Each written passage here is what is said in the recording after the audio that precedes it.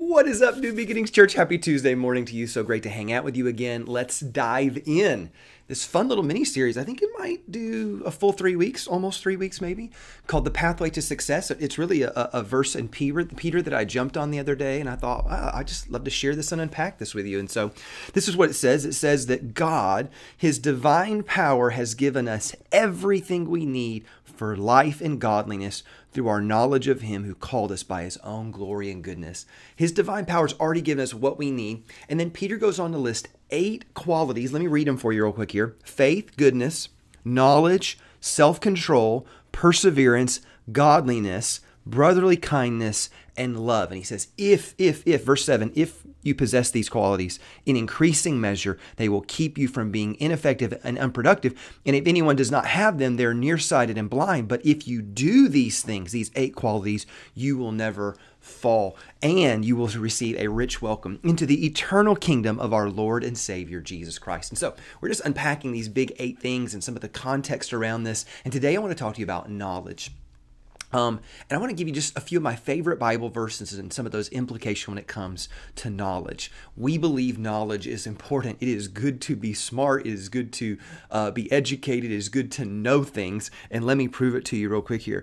Number one is this. Proverbs 2:6 says, "For the Lord gives wisdom, and from His mouth come knowledge and understanding." And so let's be clear. We're talking about godly knowledge, like knowledge that's going to help us, like Peter said, live a life with an upward trajectory, walking in godliness. And so we want to know that knowledge, first and foremost, comes from the Lord. The Lord is the creator of the heavens and the earth, and all the knowledge that exists in the universe, well, that comes from the Lord. But here's another one.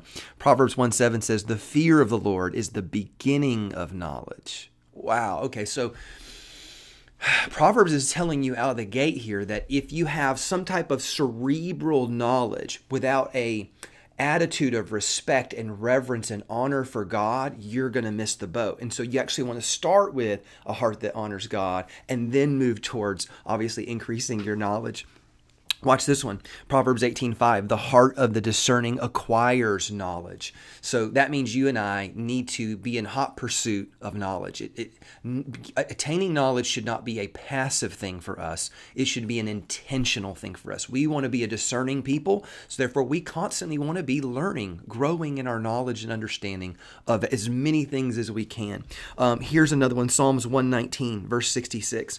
"Teach me knowledge and good judgment, for I trust your commands." What the writer here in Psalms does, he actually connects knowledge and God's commands.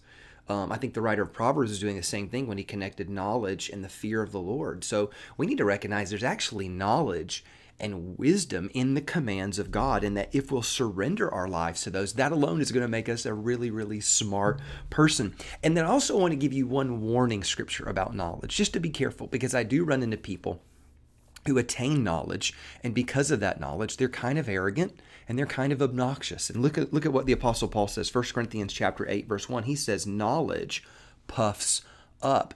And so again, we need to make sure that we link our knowledge with, where are we getting that knowledge from? From the Lord. Why is that so important? It's so that we can live a godly life that's pleasing to the Lord, and so that we can be fruitful in this life. And so big encouragement for us today is that Peter said that knowledge and pursuing knowledge, and the word knowledge that he uses there is a sense of a practical knowledge. We want to be excellent in knowing things and knowing how the world works, because that's just going to make us better at doing life. Can I get an amen to that? So church, I love you. God bless you. And today and every day, be in a pursuit of growing in your faith, but also growing in knowledge. Can I get an amen and a what? Church, I love you so much. God bless you. I'll see you tomorrow.